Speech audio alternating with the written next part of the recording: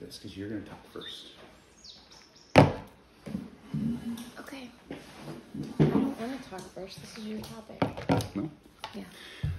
Hey, Gymnanagains. So today we're going to be talking about side stitching and or side cramping. So Melissa and I were talking about this when we start warming up. Sometimes you get some cramps going on in that liver or upper torso area. So she's got a couple insights when it comes to nutrition and hydration. Like what? Stay hydrated. It's pretty simple. Electrolyte pills as well, especially if it's warm and depending on the climate that you're training in. Yeah, so always have a water bottle on you and try to hydrate before. Protein shakes always help as well. And if you're in the process of running and it's happening, so I've been able to come up with a really cool, I don't know, like a hack. What would you call it? I don't know. Sure, a hack sounds good. Yeah. As you're running, I like to exhale and flex the upper torso and then take really short breaths and keeping the air out. And so as I'm running, I'm keeping that flex constant, and usually takes about 30 seconds or so before it goes away. And then I've never had it come back, but it's worked for me.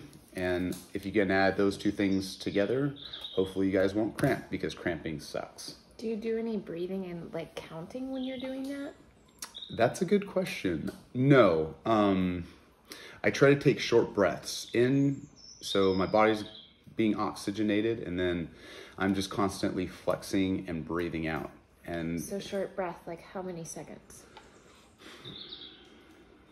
So probably 5 to 10 seconds. Yeah, that's a good question.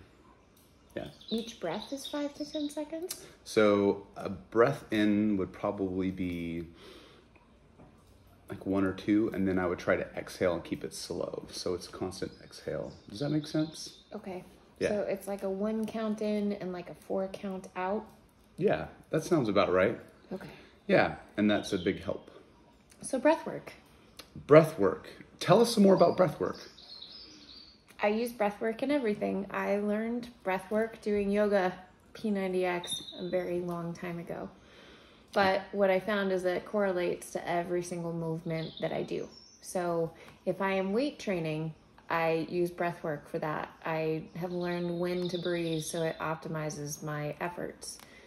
Same thing with the circuit training and the HIIT training that we do, especially with the sauna and the ice bathing. There's so much you can accomplish if you can just learn to control your breathing. I like it. Thanks for the input. Thank you. And thank you. Perfect. Thanks. Yay! I feel like I asked you a million questions.